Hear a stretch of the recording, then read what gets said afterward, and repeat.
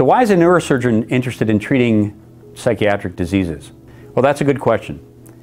The answer is that over the course of the past decade or two, we've developed a lot of new technology to look deep into the brain, to identify pathways, and specifically to identify pathways that are abnormal. Abnormal pathways turn into disease. So as a neurosurgeon, I have a specific interest in understanding those abnormal pathways and also understanding how I can intervene in those pathways to affect a positive outcome to improve brain health in this specific circumstance. I'm bringing some very special technologies that I've learned over the years that allow me to change the way that the brain communicates within itself.